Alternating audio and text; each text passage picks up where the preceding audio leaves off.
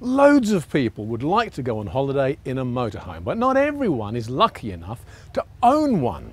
So what do? Well, you can rent one, or better still, you can borrow one. And I've met somebody who's done just that.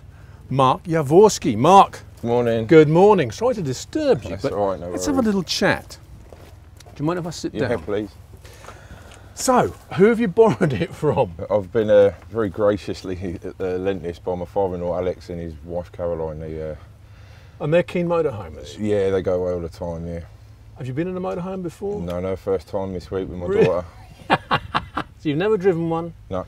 Ever actually been inside one? I've been inside this one because he's had it and I've had a look inside, but that's as far as it got, yeah. Right, well I'm going to test your knowledge of motorhoming.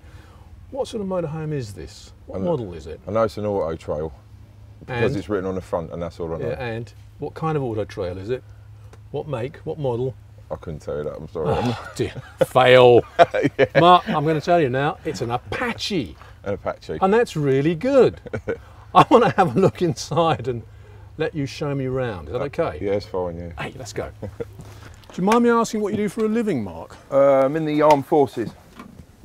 What exactly do you do? I'm in a household cavalry regiment. Oh wow, so you ride horses and operate tanks as well? Yeah. So you're accustomed to driving a larger vehicle? I would be if our tanks were as big as this, but they're not, they're quite small. They're about the size of my car. So.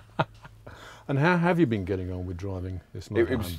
I was scared. To be honest, I was really nervous at first when we borrowed it off my father-in-law, but I thought it was going to be a bit of a nightmare being so big. But he took me for a little familiarisation drive and it was lovely to drive. It's so light and it just sort of, the gear changing is amazing. It really is good. It's really nice. It's spacious inside, isn't it? Yeah, it's big enough for me and my daughter, that's for sure. How are you getting on with actually living in it?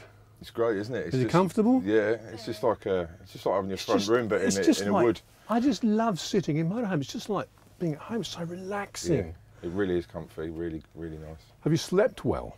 Like a log every night, without a doubt. Really? Yeah. You too? We're not getting up till like 9:30, so we really are sleeping well, yeah. Oh, that's superb. Now, how have you got on with the actual bits and pieces in the motorhome? Because obviously things are a little different. Yeah. Did you manage to hook up to the mains power okay? Yeah, we did that all right.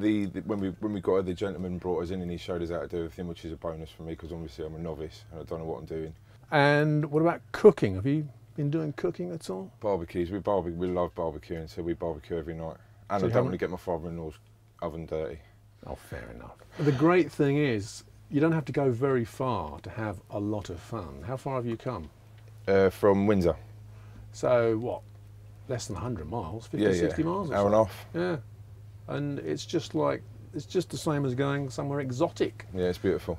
Excellent. Well, Mark, you've clearly had a great time in your first motorhoming experience. I'm going to go now and I hope that you enjoy the rest of your stay.